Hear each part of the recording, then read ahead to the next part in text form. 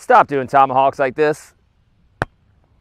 I know that's comfortable to use that part of your hand, but what the ball is going to do is it's going to die in your hand. It's not going to pop off, and you're not going to get the pass high enough. You're just going to kind of deflect it or block it. If you want a nice high pass so that your setter can have time and your offense can set up, you're going to use the karate chop parts of your hands, and here's how we do it, okay?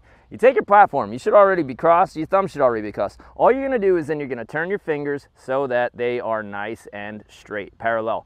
Thumbs are still attached, and then I'm just going to attach this thumb joint. When I contact the ball for a tomahawk, I'm using both karate choppers instead of open like this. Open, you're gonna split, the ball's gonna go off your fingers, it's gonna die. Using the tomahawk or the karate chop, you get that ball high, nice and easily, and your setter will like you more.